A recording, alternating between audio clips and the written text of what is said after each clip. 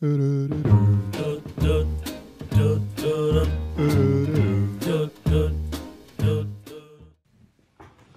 time of year for festivities and holiday cheer.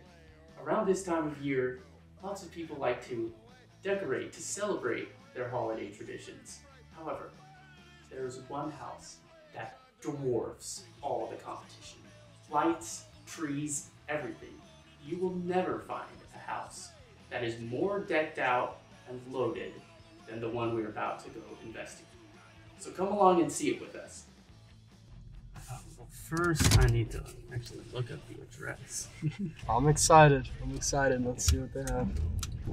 This is turned into a tutorial. This is a tutorial on how to get to East from Soren's house.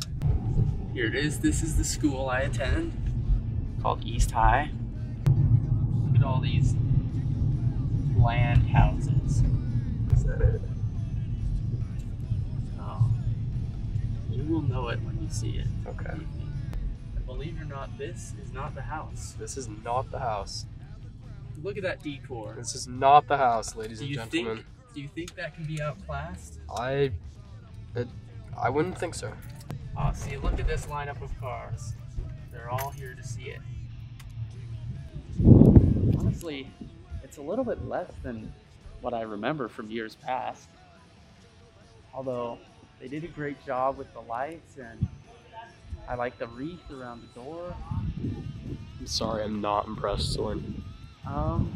Actually, do you think maybe it's this house across the street? No. Actually, I think it might be this one. Is it this one? Okay. Jingle bells, jingle bells, jingle all the way. Oh, what fun it is to ride a one-horse open sleigh. Jingle bells, jingle all the way. Oh, what fun it is to ride a one-horse open sleigh. Santa?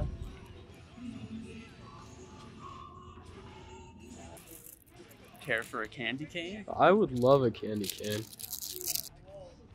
I'm not impressed. I can decorate better than this. Oh yeah? Yeah, I bet I could. Yeah? Let's see it then, Soren. Let's see it? Yeah, All let's right. see it. Why don't we head back to my house and you can see what decorating really is all about. Oh, I would love to. Now that is how you do some nice decoration.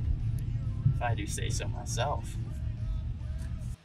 Whatever you like to celebrate this time of year, we hope you all have a great winter break.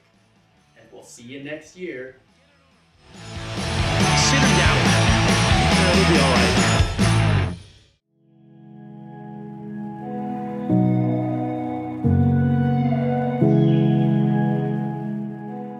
Hi, my name is Elise Evans, and this year I started the Students Serving Students Club. So this club, we're going to be doing projects with the Stash in the Boutique to help kids get what they need.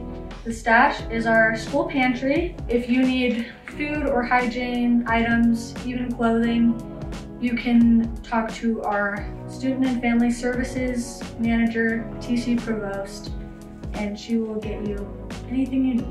This is a QR code for the GroupMe if you want to join the club and to hear about announcements, activities, and meetings we'll be having.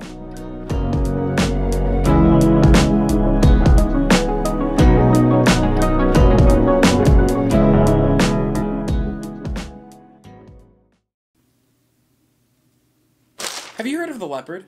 The Leopard is East High's school newspaper, and if you didn't know we had a school newspaper, well, I'm glad you know now. It's actually a really interesting read. This one's covering the, this is actually not The Leopard, this is the Tribune, I just painted over it. The Leopard doesn't really have a physical edition at the moment. It's more of well, let me show you something. This is The Leopard. It's more of an online resource where students can write about stuff that's happening at the school or in the community as a whole. If you're interested in joining The Leopard at all, then you can take the journalism class whenever registration comes along this January. But, you know, they write some seriously awesome articles, like about the earthquake that happened 2 years ago this March. Remember that? Life comes at you pretty fast. You know what also happened around that time 2 years ago this March? Lockdown started.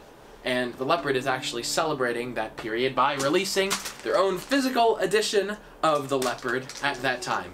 And for it, they're looking for user-submitted articles about COVID-19 and personal experiences with it. That's right, they're looking for you. Yes, you. To write about your own experiences with COVID and quarantine or just anything about the pandemic. Now, if you followed The Leap at all over the past 2 years, you know we've made a lot of videos about quarantine and our experiences with it and just trying to remain creative and positive during such a depressing time in our lives. But now it's your turn. Whatever you write, it'll be due by January 11th of next year. It can be 800 words or less. It can be written in any language you like. It'll just be printed how it is no matter what. But again, it just has to be about COVID-19 and your experiences with it. So that can be with, I guess, work, or your mental health, or your family, or your friends, or school, or etc. If you're having trouble finding inspiration of what to write or how to write it, then here are the Leopard's lead editors to tell their stories. What I first heard mentioned briefly in my journalism class as a new disease took over my life and then the world more quickly than can really be comprehended. For me, COVID really affected my life because I developed my Tourette syndrome around the same time that COVID started, or well, a little before that.